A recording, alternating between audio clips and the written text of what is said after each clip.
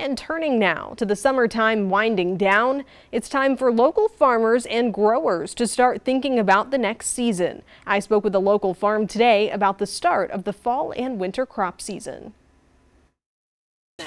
And then, yeah, and we always, July, August, September is so hard. Sal Sharp has helped with her family farm in Columbia since she was born and knows a thing or two about how to grow. What's great about South Carolina is that you can grow year-round. So she decided to keep the farm open for the Labor Day holiday to share some tips. I've killed a couple of plants, in the beginning, but Sal got me straight, and so now I'm able to tell other people, hey, no, you need to do this, don't do that. That's Anthony Lockhart. He's been working on a family garden this year and hopes to keep it going in the cold weather season. This is awesome. It's good to get back to the roots of things and cook your own food, be able to go shopping in your backyard.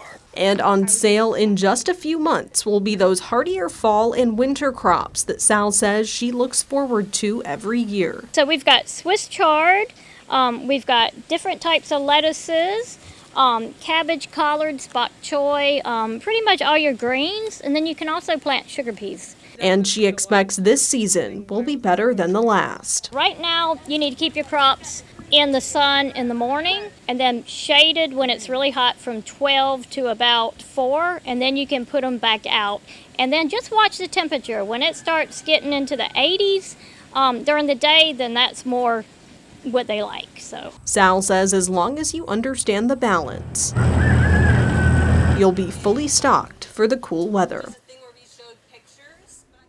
And for a full list of what's in season, you can visit our website at WLTX.com to learn more about what will grow best right now. And for advice on what exactly to plant and how to treat your plants, you can go visit Sal's Old Timey Feed and Seed you just saw there.